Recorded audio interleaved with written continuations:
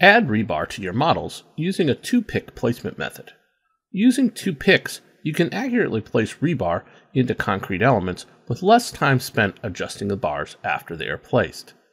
As an example, place rebar into this parking garage structure. In this example, we'll place rebar in the slab around vertical structural elements. On the Structure tab, select Rebar. Then select the rebar shape. In this example, a straight bar is selected, and the orientation is set to vertical. Click 2 points to place rebar in the defined area. Use the spacebar while placing rebar to rotate the orientation to horizontal. When near a reference that is not horizontal or vertical, press the up arrow on your keyboard to align to the reference and place the rebar.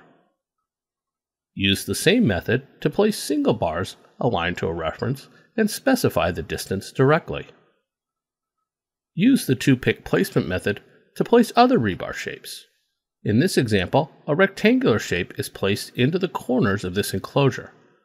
Snap to cover references in the concrete elements, or be flexible and place the shapes where required by the design.